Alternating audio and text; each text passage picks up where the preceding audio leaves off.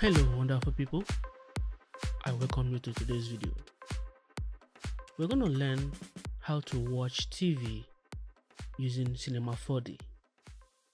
We are going to learn how to insert TV clip inside a TV in Cinema 4D.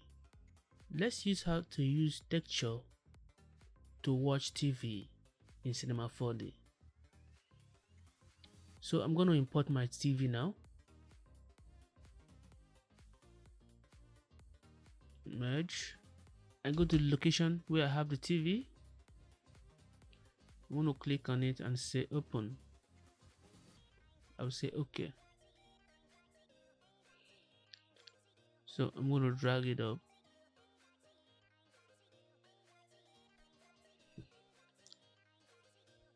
Then I'm going to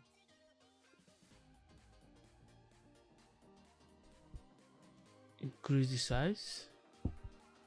I'm going to take it to the TV stand close to the frame. So for me to do that, I need the up view.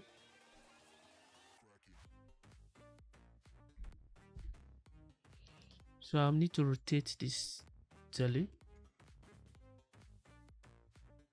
So I'll hold shift to constrain it, and that is 90 degrees. I let go, and the TV stand is here. So it's time for me to push it down.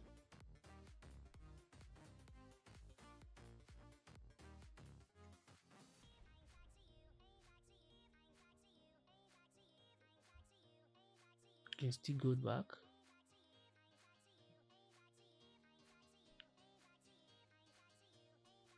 Then I want to increase the size. Then push it out.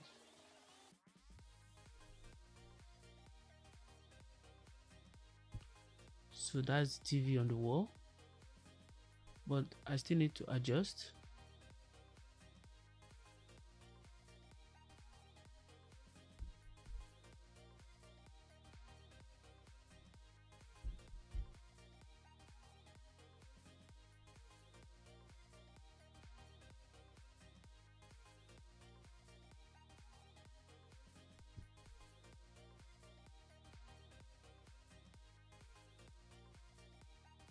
So let me reduce it.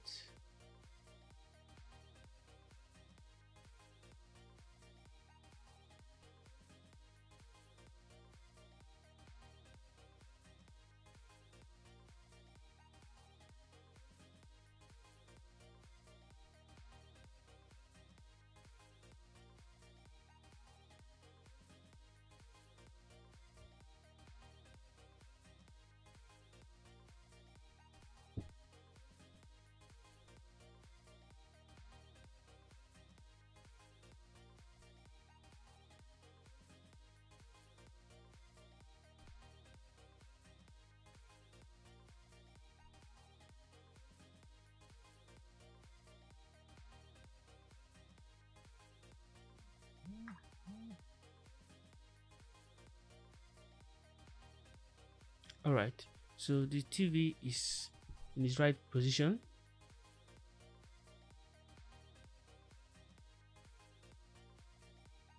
So what can we do from here now?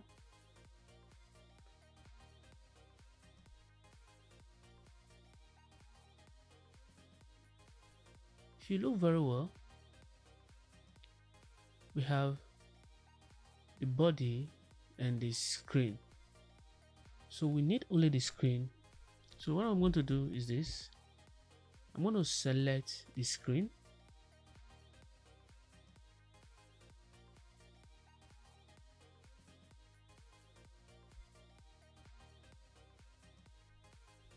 I'll make sure I select every part of the screen. And I'm going to split it. I'll right click and choose split. What I will do is this. It's going to extract the screen.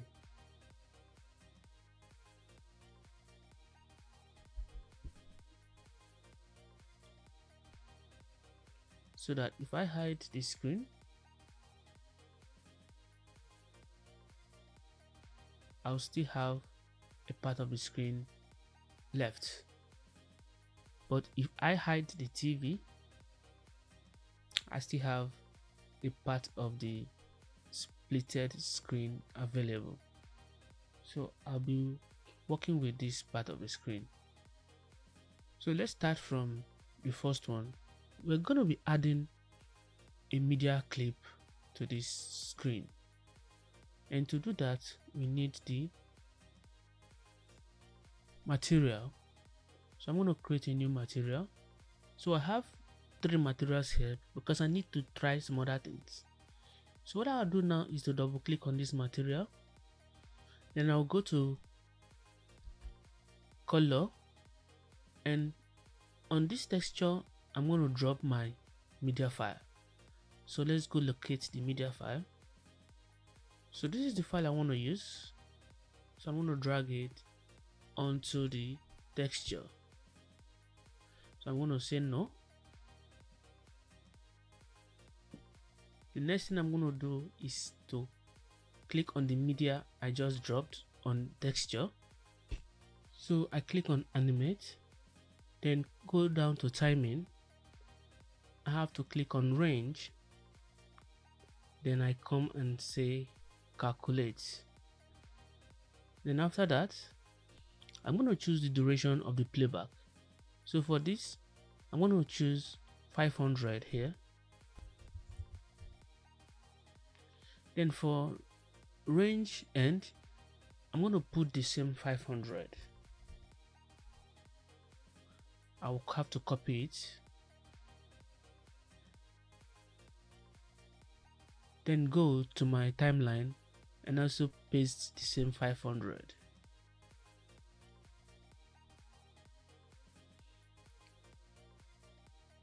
I'm going to drag the material onto the splitted screen.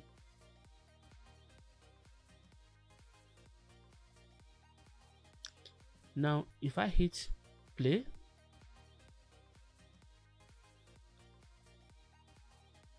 you can see the timeline, but nothing is happening here. So I'm going to stop this and go back to the beginning, then come back to this place. From color I have to go down to viewport and animate preview. I'm gonna tick that. Then texture preview size, I'm gonna say no scaling. So that is all I need to do here. And I'll go back to the timeline. So let's play now, and you can see the video is playing with some reflections there on the screen.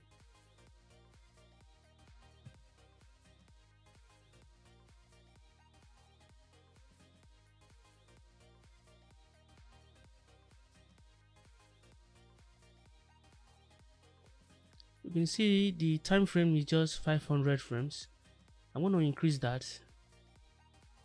So I stop this, take it to the beginning, and I go back to material, and under color click on texture, then I hit calculate. It gives me the total frame of the video, so I'm going to copy that. I'm going to paste the same thing here,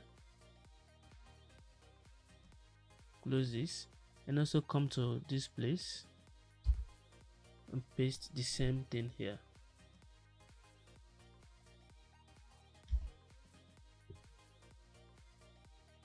So we are good to go. Now I'm going to hit play.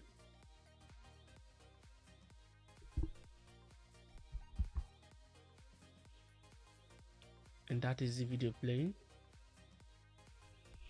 There's another kind of media file we can use here, which is image sequence. So we're going to try that now. So I'm going to stop the play, take it to the beginning, then open the material again. Then on this other material, I'm going to apply image sequence here. So I have this image sequence I want to use. All I need to do is click on the first one. If you take a good look here, the first one is 000, so I'm going to use that.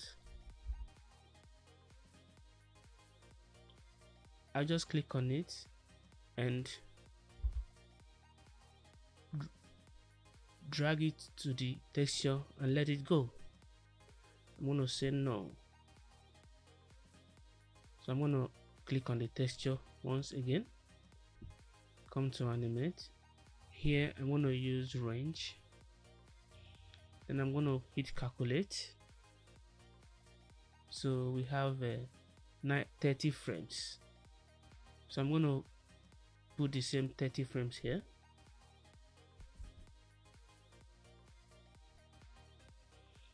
Then I'm going to viewport, activate the animate preview. Here I'm going to choose no scaling. Then I'm going to drag it onto the screen. So I'm going to hit play now. And that is the image sequence. Okay, there isn't a mistake here.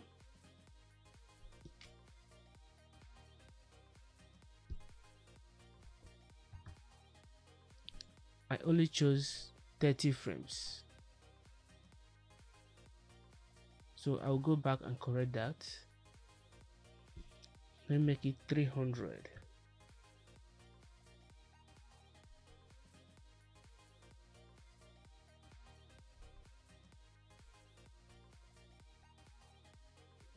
And I come here, then make it 300 as well.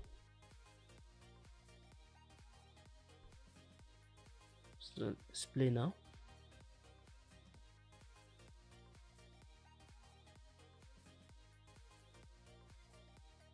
So there seems to be problem here. To solve this is what I'm going to do. I'm going to delete this material. So I'm going to use this one. And I'm going to drag the same image sequence. This is the image sequence. We have up to... Okay, I've seen the problem with this image sequence. We have two different names. From 1 to 30 has one name, and 31 to 9999 has a different name. So I'm going to start from here. So 0031 is going to be the first image in the sequence. So I'm going to drag it onto the texture. I'm going to say no, and I'll click on this texture. I'm going to go to timing, choose range, and I'm going to say calculate. So now this gives us the actual thing. I'll copy the movie end frame and make it the same thing as the range end. Then go to the viewport and check on animate preview. Then here I can choose no scaling. Then coming down to this timeline, I'm going to paste the same 958.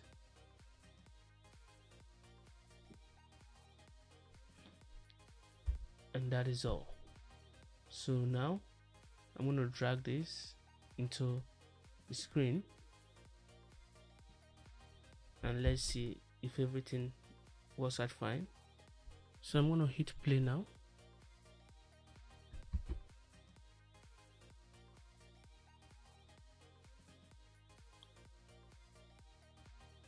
You can see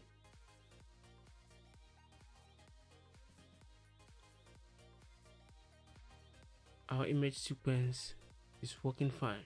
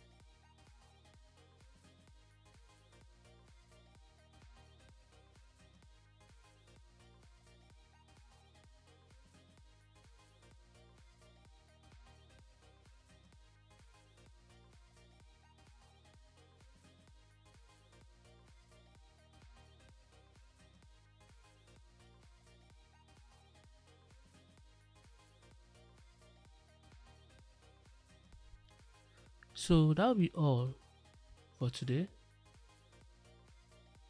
I will see you on the next one. Till then, have a very nice day.